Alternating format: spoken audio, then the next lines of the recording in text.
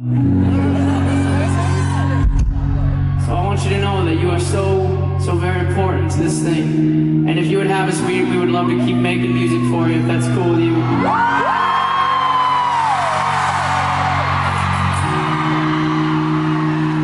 And if you send an invite our way again, we'd love to come back to Madison and party with you guys.